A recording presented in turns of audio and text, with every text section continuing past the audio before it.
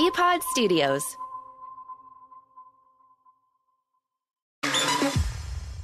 One has no idea he's awake. And it's not much of a surprise. The other is just realizing what it takes to get up at 4:30. Do I need to be here? It's Toucher and Hardy. Shows you how together this whole operation is. On 98.5 The Sports Hub.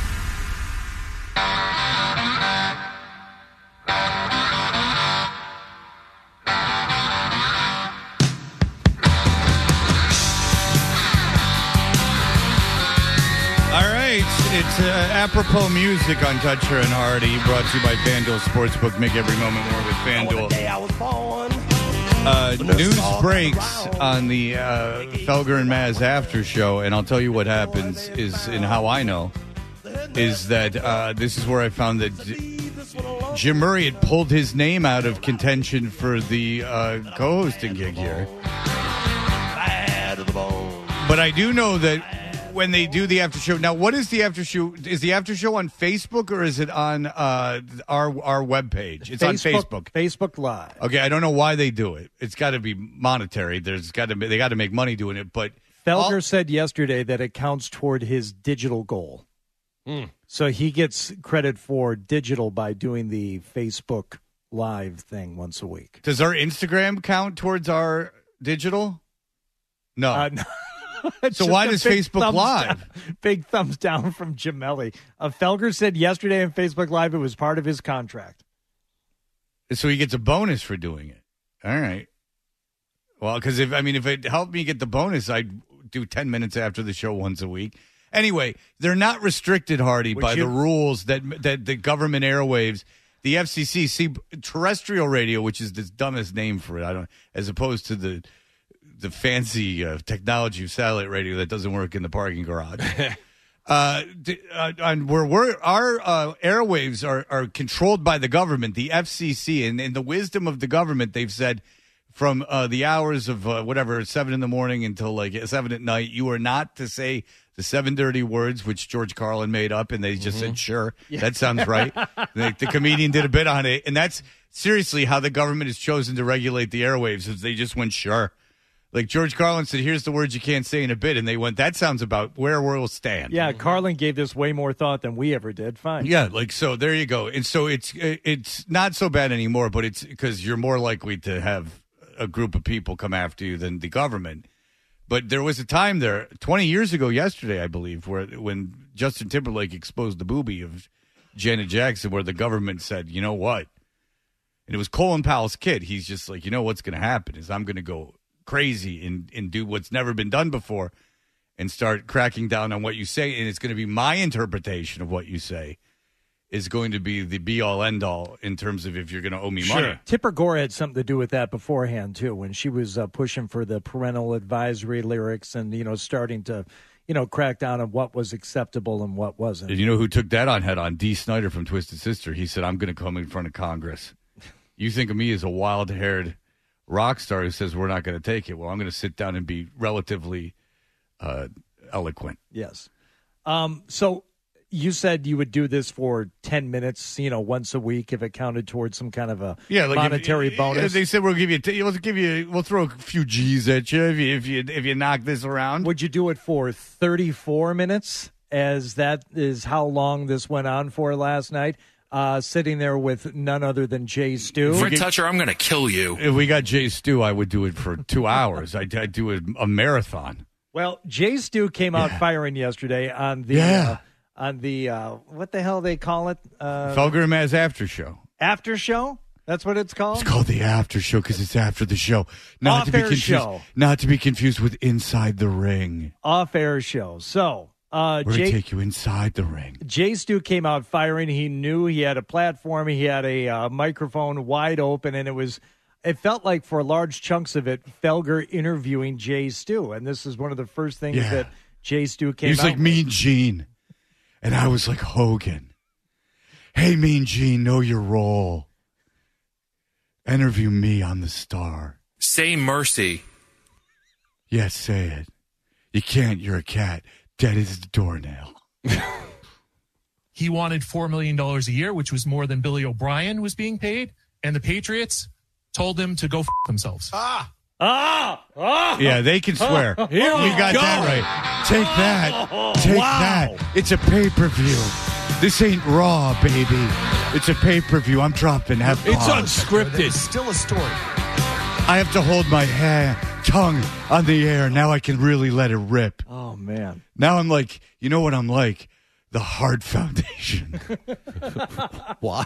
Because they were Beat it, Buster filthy. Brown. They were filthy. I'm like a junkyard dog. Okay. I got a chain around my neck that you can lead me on. So I'm like George Animal Steel. I'm eating turnbuckle swears.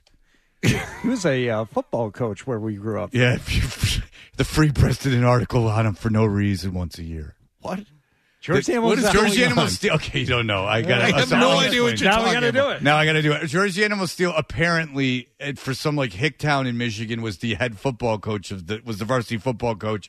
So once a year in the Free Press, like around Thanksgiving, there would be this profile on George the Animal Steel and how deep down he wasn't an animal. Okay. Like the turnbuckle eating, that was just That was just an act. Like, Wow. in real life, he can function Oh, okay. and be a football coach. I never would have put that together. His brother lived right around the corner from us. Really? Looked more like a wrestler than George the Animal Steel did. He was taller and more muscular. Well, George the Animal Steel did not look like a wrestler. He No. just was a fat old guy that just ate the turnbuckle. I mean, he goes, I'm going to eat stuffing, and that's how, and like the stuffing of a turnbuckle. Right, Cotton. right. Basically, You're going to be cotton. screaming, ouch. Okay. Yeah. I gave you a you know what, Twister. If this was the after show, I could say it. You're censored, a booby twister, but you know what I meant. Yes. so With the T, casabas, I'm talking melons. Jay Stu got things going with the. Go f himself. Whoa! Oh! Hey, take that. Go f Whoa! himself. So that he got things going. That broke the seal for Felger, who then Yeah, felt Felger, empowered. and I'm not being too cool. I'd watch I like Felger and Meza. I listen to all the time. But from what I've gleaned from this, Felger really lets it rip. Like he's saying, I'm swearing. There ain't nobody's business how much I'm swearing. With Bill Belichick there, that was still a story. Like I've been saying a million times, 4-13 with Belichick as your coach is still a story. 4-13 with Gerard Mayo and Alex Van Pelt is not a story. No one's going to give a Whoa. You know how much this guy has to hold back on the air? Like on the air, he'd be like, no one would care about. He'd use broken Yiddish. That's true. I've He heard uses that. Yiddish very wrong. He's terrible at Yiddish. Schmenzer's my favorite. Yeah, but it's not even right. You could be in Brooklyn. As the day is long, you could be at every motel in Brooklyn. You would never hear anyone say Schmetzer. He even shortens it. He calls it a schmenz. Yeah, he's. So then they Hardy contends he's half Jewish, but I don't know if that's. Is that right? I'm telling you, it's just the good half. Of course. I'm telling you, I think it's a Seinfeld thing where he's doing it just to use bad Yiddish. Okay. Well, then I'm very familiar with the Jewish community, John. Even more familiar with you than you. Yep. All right, one more, and then we got to break and come back. All right, but let's do one Then more. you get a little bit in a tandem. Then they're just feeding off each other. I have a good friend who's a high-ranking official on a Western Division team who texted me, these f***ing cowards, referring to LeBron James and Anthony Davis. They'll be healthy for Madison Square Garden on Saturday night. They didn't want to play tonight in Boston. That's what Seriously. it came down to. So they just came up with this one. Why is this so crazy? Effing cowards. Hey, I have a friend. How? First of all, how do you have a friend? These f***ing cowards. Who's a high-ranking. Western Conference. Like, do you think Jay Stu goes out of town and puts on? He's like James Bond. James Stu. Like, how does he know these people? He met him at WrestleMania or something. That's my bet. Like, is everyone is WrestleMania like the Senior Bowl for Yes. Western Conference executives? I don't know, but I can imagine. Where else would he have found him? I have He's Walter Mitty. He's got a secret life going on this whole time. Yeah, I have a friend. Karate chop. Yeah, I got a friend. He's high up in the CIA. Yeah, I got a friend at Goldman Sachs. He's saying buy high, sell low. He's saying turn the market on its head. Yeah, he's saying short. He's saying short Amazon this month. The way these guys are dropping the F-bombs, though, it's like... We're going to do this one deal. That's it. Okay, you. How's that? No one's going to give a You. You. That's it. Let it go at that. These f***ing cowards. I mean, I couldn't tell who was Scarface and who was Hans. All right, when we come back, there is so much more from the after show. There's lots of swearing, and also Felger shares his affinity for terrible, terrible, terrible things. Yeah, he does. Awful things. If you liked Felger, get ready to hate him, is all I got to say. All right, we will return. BackstageCountry.com, your online home for all things country music.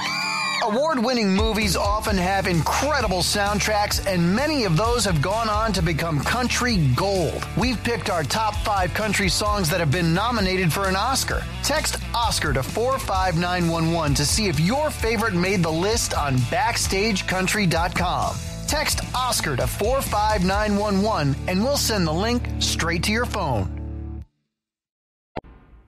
In the office, in your car, in your footy pajamas, this is how Boston sports fans start their day. I bet you're just jealous. Dutcher and Hardy on 98.5 The Sports Hub.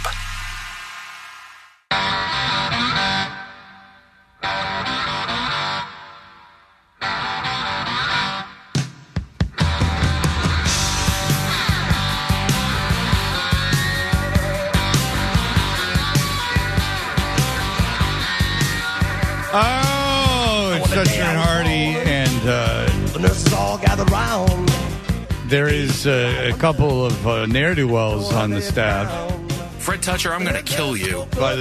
This isn't going to help. By the name of James Stewart and Michael Felger, they do there's a after show on Facebook Live, off-air show on Facebook Live. Everyone should watch it because they are not restricted by the government at this point. They're allowed to do whatever they want. They can finally shoot from the hip. It gets very racist. Beat it, Buster Brown. Yeah.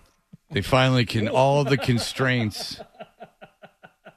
Is that how he refers to people of color? Yeah, that's his sneaky way. Oh, boy. It's like when people do what you think is the okay symbol, but apparently it's like some rallying cry to Nazis. Beat it, Buster Brown. Yeah.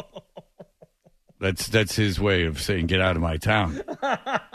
He just stands at the border and says, beat it, Beat it, Buster Brown. He's his own border patrol. He's very, very, very if you don't know, James Stew's very upset about immigration. No, I'm just kidding. I'm making it all up. It's not true. But what they do is swear. Is that they're not constricted by the rules of the airwaves. Oh, no. So this shows you what Felger and Maz would sound like. Right. If you could just swear. Or just Jay Stu. But I will tell you this, another Celtics point. Yeah, huh? So there's been a lot of on Joe Mazzulla lately. Oh, did he? Fred. My favorite is like the S. You almost should be able to say the S word. Like it wouldn't even shock me if people said the S word on the air. Like it's a very light swear. In fact, on basic cable, you're allowed to do whatever you want. But the general rule that the networks have been following is you can say the S word, but not the F word. Yes. The S word, there's something. Isn't that funny? Yeah. That it just seems a little. And the S word is going to lend itself to the scatological references that they really frown upon, whereas the F word is used in many more parts of speech, I think, than the S word is, and you could get away with that more. I don't know. I never speak of anything scatological, so I would have to really think about it. You'd have to direct me where to go. Well, then you won't like this. Stu, again, keeping in mind legal ramifications. Yeah. Wait, stop. You know Stu's about to drop. He knows Stu too well. Mm-hmm. That Stu drops bombs. Can you imagine if I went, John, Stu's such a powder keg with so much information and so much inside information and so many Western Conference friends that are in very high places. Can you imagine if I had to say to you, John, be careful. Like look, I know you. You're about to blow up the whole effing system. Everyone back up. John, well, listen. Listen, we don't want a whole War of the World situation going on here. We don't want, like, you have the power. You ever see the video for Just by Radiohead where the guy hears something and then he's just laying in the street and everyone comes by? Like, you have the power to, like, disrupt society like we've never seen. Yeah, if anyone's going to cost us the FCC license, it's Wallach. He's going to be the. Well, that's what Felger's saying to Jay Stu. He's like, listen, this is an open forum. You can swear, but we know you got info that's going to get our asses in jail. Right. That's Stu, again, keeping in mind legal ramifications. What? Yeah, they're not under my porch. Yeah, no. Ignore the smell. Nah. The ramifications, what? The well in the woods? No, there's no bones in it. Yeah. I wasn't there. This is all in theory if I did it. Right. No, those are animal carcasses. No. No, I had a sloppy hot dog. No, that's not blood. No, I was just at the butcher shop. Sure. No, the dogs are following me because I'm nice. No. No, I don't know Doug at the morgue, no. That's not his name in my phone. Oh, God. Well, hey. Defecation part of the Vince McMahon story? Yes. Oh, he's all in. He just Yes. He perked up. Yes, it is. Yeah. Yeah. Is defecation part of the Vince McMahon story? Oh, yeah. Oh, yeah. Defecation part of the Vince McMahon story? Yeah. Just the hot part. Just the sexy part. No. You said not to be tittillating. I can't believe it took you this long to ask me. Finally, I'm off air. Finally, I can shoot. From the hip, I mean. So there was a text message that there was a setup for a three-way, and one of Vince's fetishes was he wanted to shit on said employee. Go ahead. I'm not even positive about that. Just let that stand where it is. Jesus. Don't play that again. Oh, no. All right. Somebody in the chat. So, Fred, in the chat, you can ask them questions and request they speak on things. And at some point in the chat, someone asked Felger, who is a widely known to be a fan of the Grateful Dead, what he thought of the Grateful Dead going into residency in Las Vegas. Because the Grateful Dead fans are so hardcore that the main guy dying has no implication on how much they'll spend or call them still the Grateful Dead. Yeah. Dude, they weren't the dead once Pigpen left this mortal coil. All right, here we go. Here's Felger babbling about crap. And not what they just said. The Dead doing a Vegas residency, like a cheesy lounge act. As opposed to the real way they've kept it cool with the line of ties and the T markers and the ball markers and everything else they sell to rich white people. This is too much. They've gone too far at this point. Putting John Mayer in the band, they were very staying close to their hippie ideals. This is the breaking point. Felger is just about, the parking lot scene, man. It's not even about getting in the show. It's about opening your mind. It's about that trading. It's about the commerce, man. It's about just living that life. Right. And yes, you can welcome other people into the fold like John Mayer, like other counterculture icons like Bruce Hornsby. You can get them in there and get them up on stage. That's just the way it is. Yeah, this is just the way. I like this is too far from Felger. Finally, the Dead have sold out. Finally, the Grateful Dead. It's not like, they literally, Jerry Garcia's, if you Google Jerry Garcia merchandise, I bet you couldn't get every piece of merchandise out of your mouth by 10 o'clock in the morning. In real garbage. Like, people make fun of Kiss. I bet you that Grateful Dead dumb skull that just tells me that you're an awful automaton that just is chosen to listen to noise that no one really likes. And I've had Dead fans go to me like, dude, I know you crap on the Dead. And I'll go, do you listen to them? And they'll go, no. Their studio albums sell 2 copies except for Touch of Grey when they made a video. No one owns a Dead studio album. They might as well not exist. Fred Toucher, I'm going to kill you. All right, Jay Stu. I'm not the one who said the naughty thing about Vince McMahon. You're about to go to jail. Yeah. The Dead doing a Vegas. Yeah. Yeah. Yeah.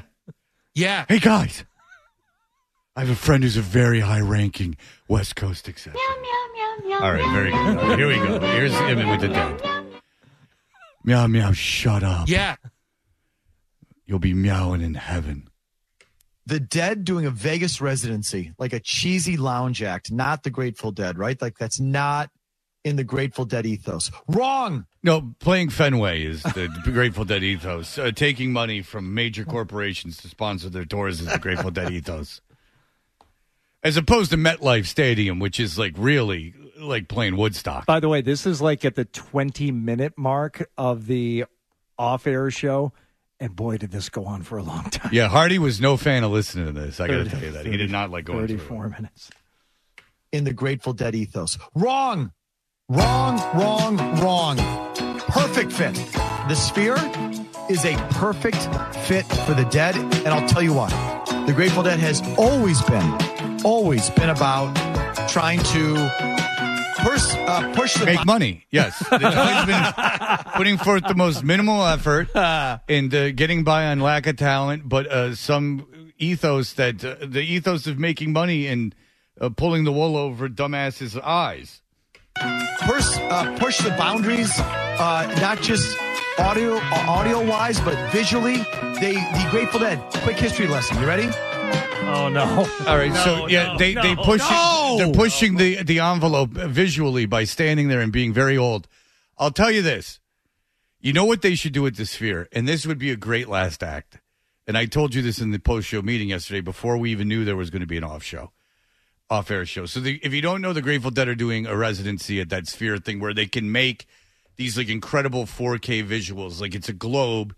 And inside of it, they can make it like super. I don't know. If you listen to the show, you heard all about the YouTube one. Yeah. Yeah. Too much if you ask me, Jay Stu. I mean, I get it. You saw U2 at the Sphere. You're going to be screaming, ouch. I was. It was ouch, my ears.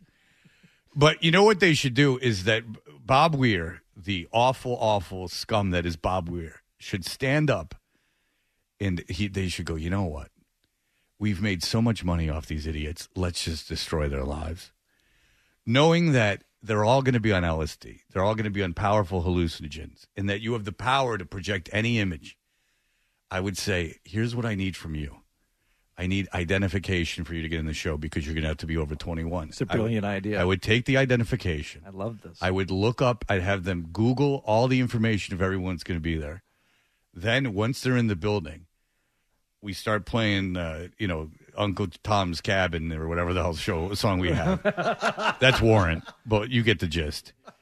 And then I have on the Sphere walls AI of the people's parents turning into monsters saying, you failed. You are going to die. You are going to rot forever. I hate you. And it's just the people's parents swirling and screaming at them while they dissolve into a psychedelic hell. Wouldn't that be the greatest thing ever? The song you would be looking for is Hell in a Bucket. That'd be perfect. I don't care what song it is. It all sounds like crap. Is this the Grateful Dead?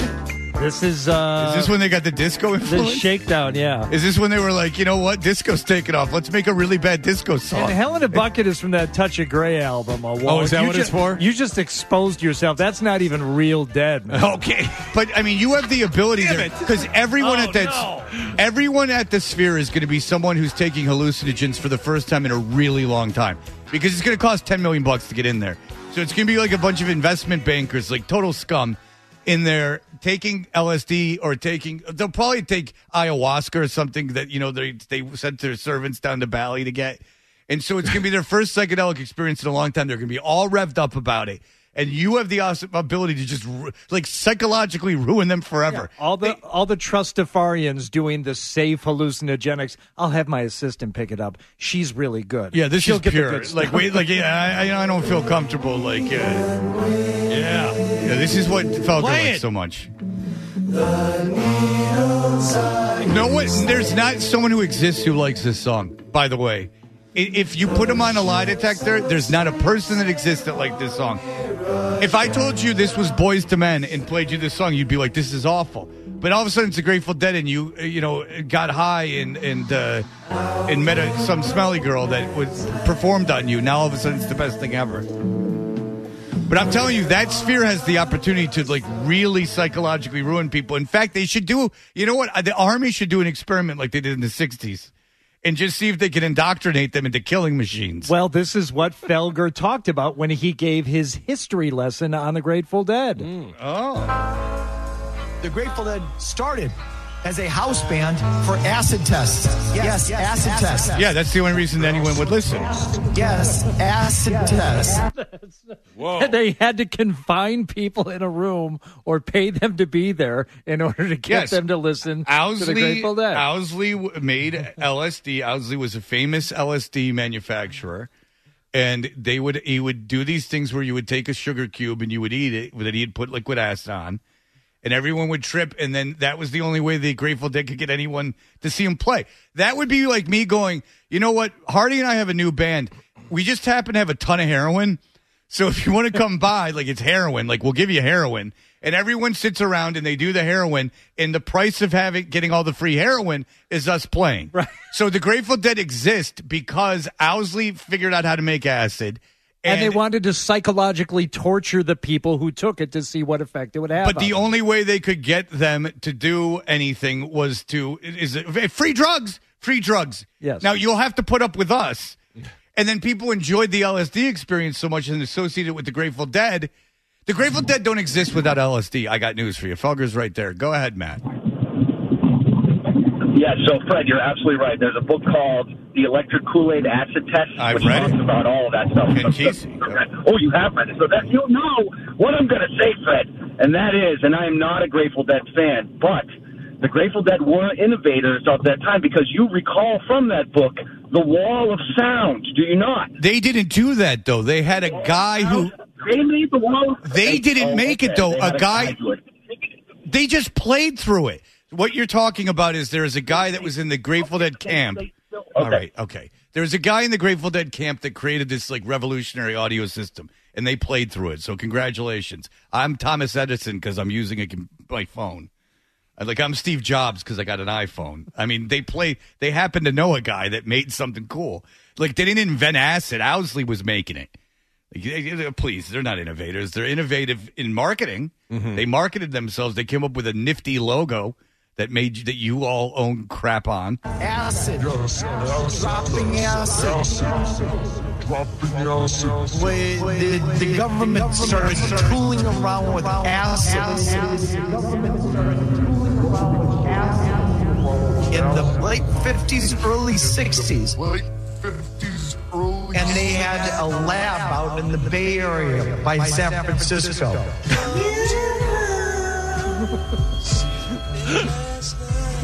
Can you imagine Jay Stu is like, just sit by me, Jay. Jay Stu, just sit by me. You talk me.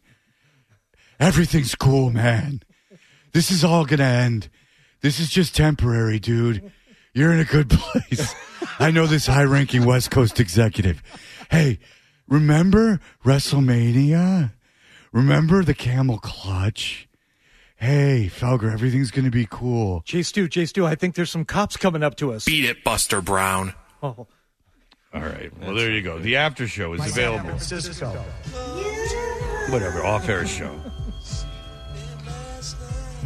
And so they put out ads. All right. Every time you play the Grateful Dead in anything, I'm just so fascinated. What would happen? It's bad whatever genre they're trying to do. This is bad blues music. You just played before this bad disco music. It's all just a bad version. It's just all them taking something else and ruining it.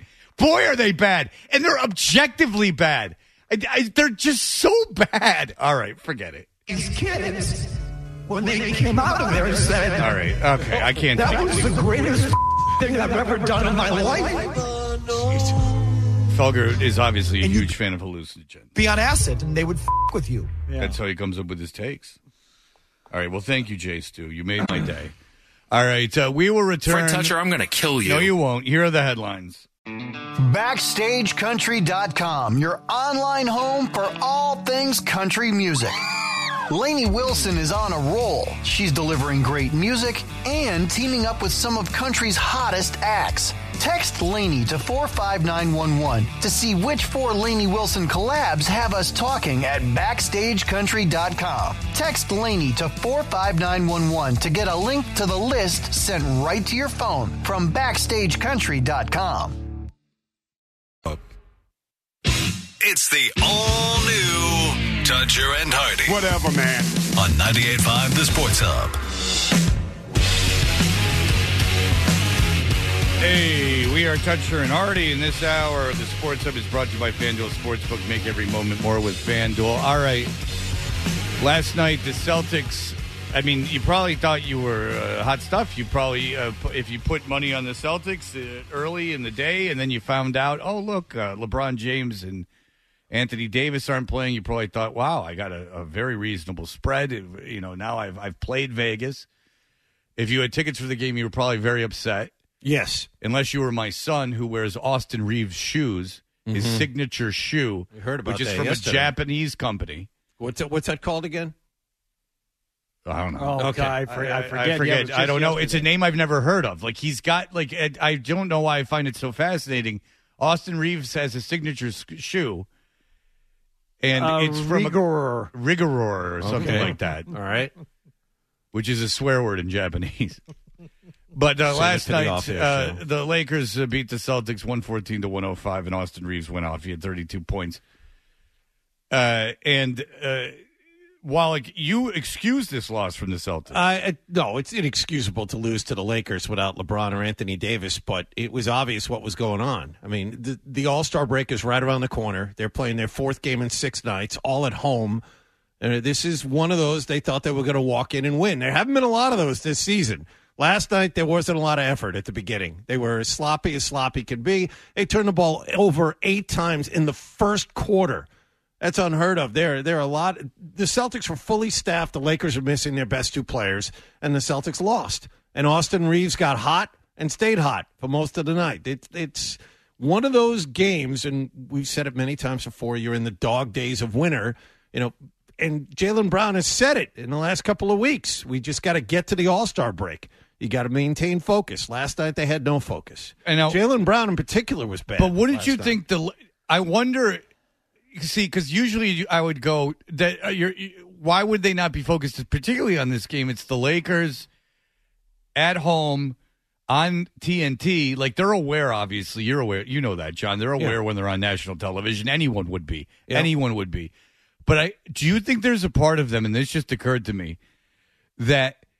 And think, these are like kids. Like, Jaylen Brown and Jason Tatum are like still 26, very young 27, men. Yep. 27 maybe not, but 26, I'll still call you a young man.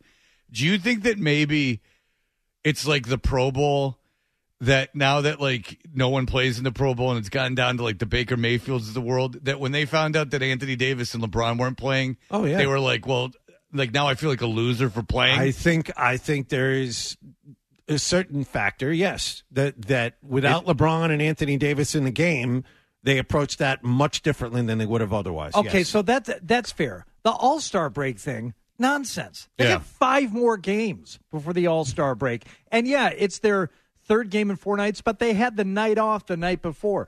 The Lakers are in town. It's a TNT game. That's a game you should be up for. What I don't think some Celtics fans want to admit is they're not good against teams that have some cachet about them. Whether it's the Golden State Warriors, we saw them lose to them. You lose to a LeBron and AD less Lakers team? Why? I don't know, but they have trouble against teams that have swagger. And that is what's happened to them before, and it happened to him again last night. And the swagger came from Austin Reeves? I mean, it's an issue for this team to lose a game as badly as they did to a team like that last night. For some reason that I hope it's not psychological, but I can't chalk it up to All-Star break. They've got a lot of time before the All-Star break. They have, I think the fact that it was 3rd game in 4 nights, 4th game in 6 nights, and you're at home, you're comfortable, you're relaxed, and the All-Star break is around the corner. I think all of those factored in, and they didn't start the game well. And without any stars on the other side, I think all of those things were contributing factors. Like, you look at the rosters, it should be no contest. Well, Austin Reeves, I felt bad for when Holiday was up on him, because Austin Reeves can't handle the ball, and I actually felt bad for him. It reminded me of like playing AAU, like when we would be up against a very good team and I couldn't get the ball over half court without it getting taken away from me. Like Austin Reeves, like if Holiday is like checking Reeves like one-on-one. Like Austin Reeves couldn't get by him at three-quarters court. It was making me uncomfortable. So them not trying might be something that's going on, because the idea that Austin Reeves went off like that without being able to make his own shot is really something else. I disagree with the swagger thing, too. I mean, Minnesota has as much swagger as anybody. They're the best team in the West. Celtics beat them in overtime the last time. I mean, I just think it was one of the harmonic convergence of factors. Yeah, I wouldn't be concerned about it. If you play that game, if you could simulate that game again through a computer and have the exact same setup as you had last night, the Celtics win 8 or 9 of 10 of those. 8 or 9 of 10. They might win 10 of 10 if you did it. If you played 10 more. None of your factors resonate with me, though. None of not yours necessarily. Now yours, he's calling you a jerk. No, I know. But to Wallach's credit, to Wallach's credit, he did call this not without LeBron James and without Anthony Davis, but yesterday, Wallach said. And the Lakers don't have a lot to give. They are stretched thin as it is. They don't have a lot of good players on that roster. Now watch, they'll come in here and beat the Celtics by 15 tonight. But they're not nearly as good as the Celtics are. I don't care if LeBron's on that team or not. Right now, all NBA players are marking time until the All-Star break. All right, so this is continuing his... Can you be right and wrong at the same time? That's why I did it. I covered my bases expertly. Can you say nothing and at the same time say everything that needs to be said? I got it right.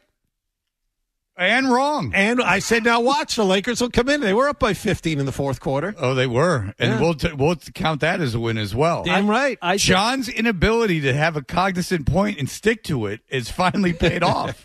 It didn't bother you at all that the Celtics suck against a team that has one marquee player on it, even if that player is sitting on the bench and watching. It doesn't bother me. Does it bother you that after the game? It should bother you because the teams that tend to be in it toward the end of the season in conference finals and NBA championships have that one or two marquee players. I think this team is extremely talented. They didn't play well last night. It's a hiccup is all last night was. Barkley called Jaylen Brown and Jason Tatum. He said they weren't tough enough. I will tell you this. One thing that really did bother me is after the game, TNT went out to Austin Reeves and they were like, hi, LeBron, huh? Like he was really in your ear.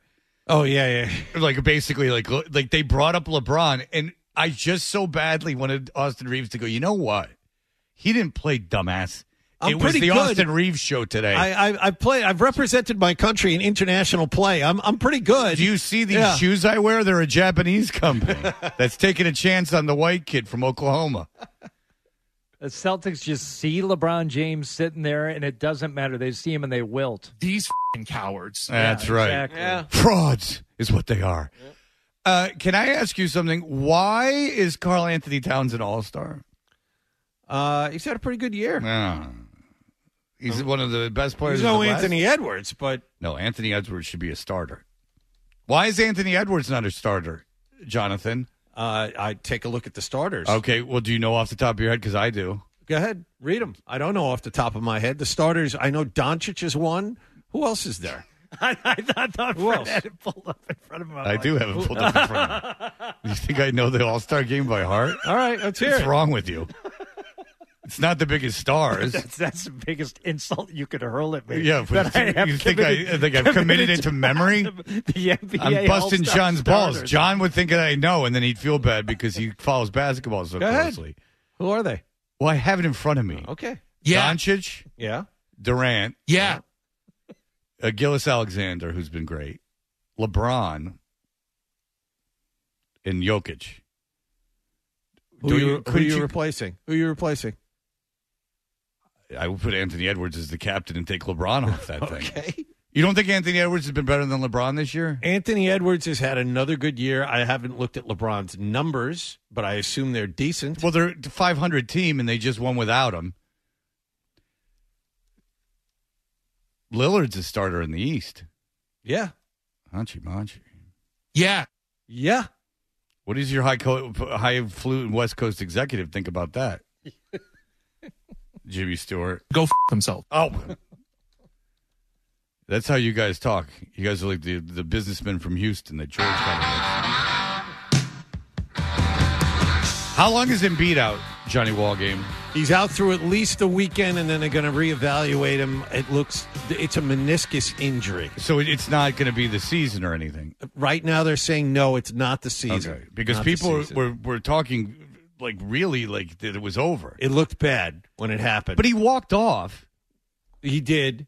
This narrative has been pissing me off, too. Like, he was forced out there because he's so consumed with getting the MVP, and the stipulations are you have to play in 65 games. So now we're crapping on guys for playing? And he put, yes. That's odd the way it works. Well, so crapping on the league for requiring 65 games for postseason that's outrageous. God forbid. To ask professional athletes in their 20s to play 65 games? I mean, add it up. You play 30 minutes a night 65 times. I mean, that's 30 hours of work a year. And of course, they're all playing every single day of the week. I mean, you're talking about over 30 hours of athletic activity a year. I mean, who does that? I mean, that's like running 10 marathons over the course of a year. Yeah. Or it could be Joel Embiid still's not in shape, and I guarantee you, whoever has called out Embiid for playing in the game, has multiple times in their career also crapped on players for not playing in the game, and they might have gone one day Embiid shouldn't have played, the next day why is LeBron James not playing? I guarantee you they are not mutually exclusive takes. I love that. Crap on Embiid for playing. He's selfish for playing. He's selfish for playing. He wants the MVP too bad. I also like the idea of wanting the MVP too bad. If they'd won like 10 games and he was going off 60 a night because he was just feeding himself and like he was going like shooting 25% from the field but scoring 60 a night and they were losing, then you go, all right, well, this guy's obviously trying to do something.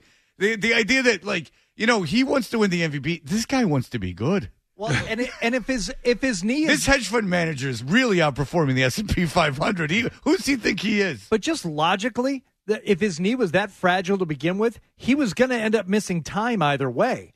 I mean, I saw the injury. It's like, okay, someone landed on him when he was diving for a loose ball. That happens every game if you're going to dive for a loose ball and you're going to actually play the game with some aggression. So he was going to end up missing time. He was going to end up missing more time. And good news, people, he's freakishly tall. He's going to get hurt. Your body's not supposed to be that big. I mean, let's be honest. He's going to get hurt. These guys are too tall. You get hurt if he was an accountant walking to the water cooler. You're going to be screaming, ouch. Shut up, James. Oh, sorry. All right, we'll be right back.